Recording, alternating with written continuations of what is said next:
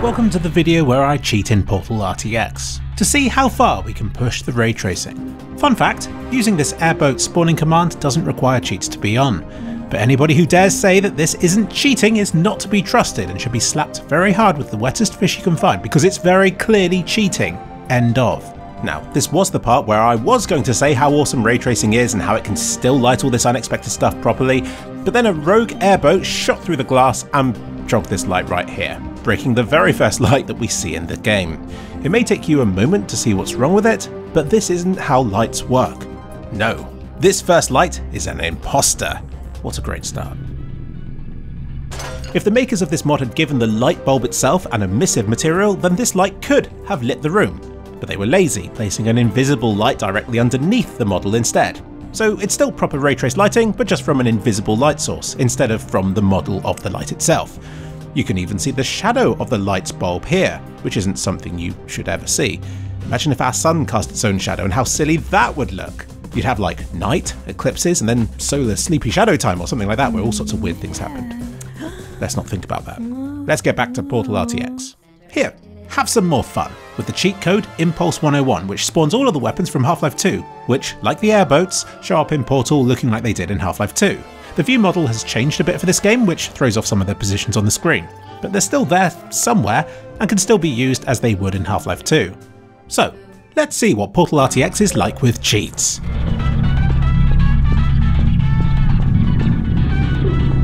Our protagonist holds her weapons in an unconventional yet highly effective manner. We can check this out using these ray trace shadows, just here, and if I look down then I can see these physically rendered, low-res, floating weapons protruding from my crotch, just as nature intended. All of this is broken because it was never intended to be used in Portal, and the assets themselves look bad because they weren't given graphical overhauls by the Nvidia team who worked on this RTX mod. They rather short-sightedly didn't anticipate for players to fill these test chambers with vehicles.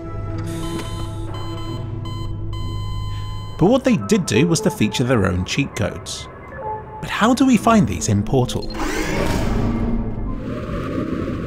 I went on an epic quest to find every secret area in Portal, no-clipping through the walls to ensure that no hidden areas escaped my gaze. Hello again. While doing this, I discovered that if you put portals on the outside walls, you get teleported back out into the darkness again.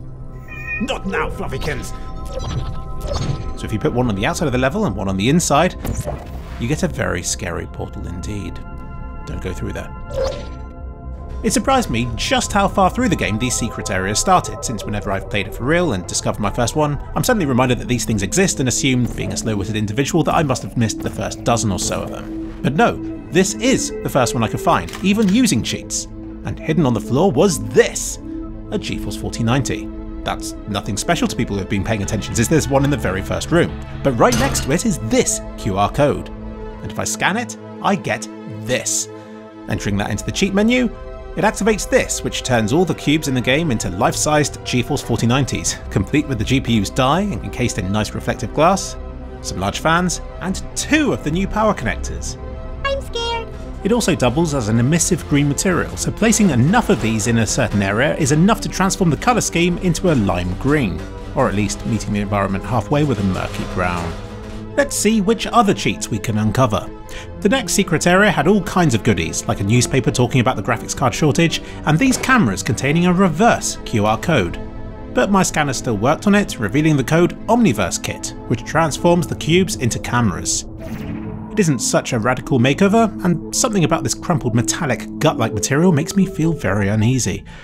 I figured that going inside it would show off a load of cool lenses to distort the environment, but I was disappointed to see there was nothing to see. The next secret area I found was one just through here. And right next to this GeForce 4090 is a code, which is exactly the same code as the one next to the 4090 found earlier. What a shame. But wait! This saucepan is being heated by a computer.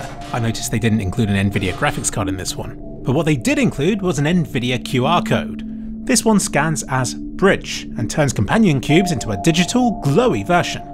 And the next secret code I found was inside this turret. This one scans as fully path traced and turns cubes into lenses. This is, in my opinion, one of the best showcases of what ray tracing can do. Computers hate this one simple trick. What are you doing? Stop it. Next, I tried lining up a few of these lenses next to each other to see how complex I could make the path tracing calculations. Problem is, I don't know what it's supposed to look like when you line up 3 lenses like this next to each other. It doesn't look like it's reaching through to the other side, but then looking through them the other way, it still appears to show the portal on the other side, but in a super skewy way. So maybe it is working. I tried going into the advanced settings and moved all the sliders about in ways I didn't fully understand, and by some small miracle, it didn't crash the game. The coolest thing I found was to disable the denoiser, which shows you the millions of rays that are hitting your screen every second. You're not going to see this too well on YouTube, but this is what ray tracing's all about, and why I thought it would be so many more years before we'd see this sort of thing in games. Because I thought we'd need to fire so many rays a second that this would need to look perfect. But it's all thanks to the power of denoisers and cumulative rays that we've got ray traced games as soon as we have done. So yeah, the other options didn't seem to do too much to change the look of things. So I stopped trying to be scientific and just dumped dozens of lens cubes into the fire for the ultimate ray tracing challenge. And while my PC started slowing down, I think that's less about the ray tracing and more about Source's decades old physics engine bugging out. But this is it, people. This is what peak ray tracing looks like. Take it all in, taste the future, and if you smell something weird, then go and check, because something similar might be going on inside your own PC.